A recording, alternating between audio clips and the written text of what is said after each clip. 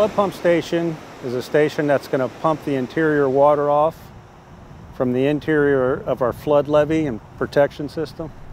So at certain elevations, the Ohio River comes up, our station will be put into service. So all the waterways that are naturally flowing out of the creeks, streams, and storm waters that's going into the Ohio River now, that's all going to be coming the other direction and start backing up into the city. So that's where the flood protection system comes into play. All those gateways that are going out have to be isolated. So there's certain flood gates throughout the city and these flood pump stations that are now get put into service at certain elevations on the Ohio River.